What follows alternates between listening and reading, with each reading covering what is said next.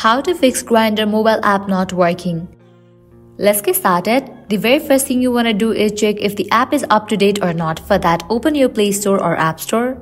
Now search for the app Grindr. After app appears, you'll see the option of open or update. If you find the option of update, just click on it and update your app to its latest version. After completion of update process, you can check whether your problem has been solved or not. Heading towards next solution, you have to clear the cache of the app. For that, close this. Long press on your Grindr app. You'll see the option of app info. Click on it.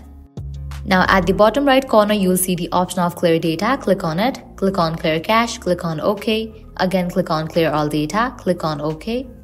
Now you can try to open your app and check whether your problem has been solved or not.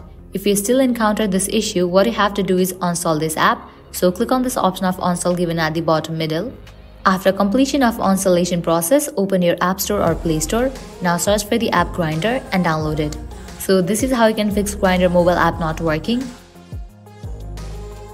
If this video was helpful, don't forget to like, share and subscribe. Thank you.